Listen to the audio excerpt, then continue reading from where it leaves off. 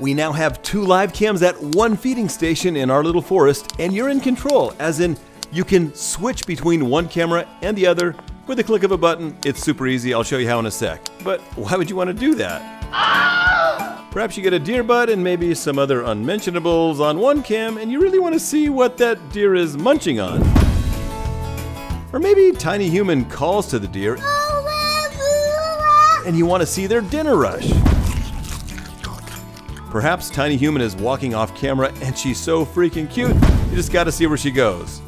Here's how you do it. When you're on YouTube on your phone, just click the pinned link at the top of the chat, and almost instantly, you're looking at the other angle. On desktop, it's exactly the same thing. Just click the pinned link at the top of the chat, and you're there. The chat can be on the right of your screen or below, depending on how big your window is. To see how much it costs to feed these guys, click right here.